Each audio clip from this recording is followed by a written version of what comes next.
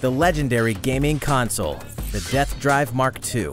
Travis Touchdown wanders into the game world and embarks on a rampage of epic proportions.